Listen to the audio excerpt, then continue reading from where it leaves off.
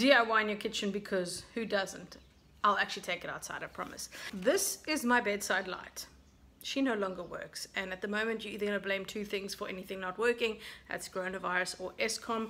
I'm not sure if the reason the little knobby and clickety click thing button in there works is because of Eskom, but I'm going to blame Eskom anyway.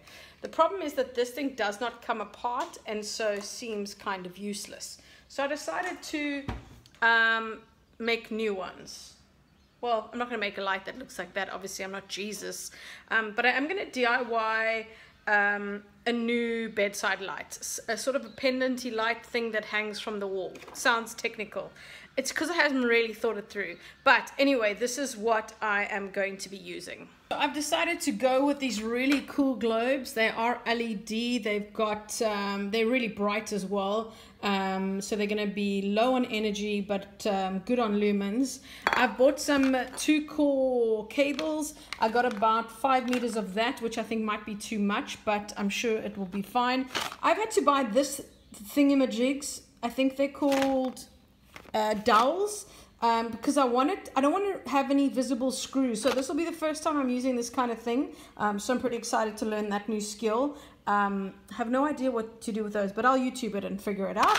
And then I've got some keyhole plates for the back. These will be to attach to the wall, because I want it to look like a floating shelf and I don't want any visible screws. I've got a couple of new switches, because that's the reason that one's getting ditched, because the switch don't work.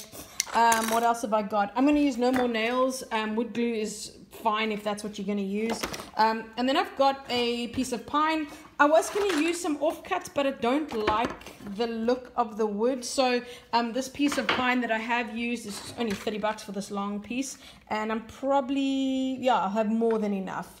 And then I've got these really cool copper connections for the bayonet light fitting. But I'll kind of make it up as I go along. It's probably going to work out to about 240 Rand a light, which I think is pretty good value for money, considering it's going to be bespoke and to design that I want. What am I going to use? I recently bought myself a circular saw for my birthday, as one does, and the cordless screwdriver, which is really handy. It's also a drill. So yeah, it shouldn't take too long, but let's see how we go.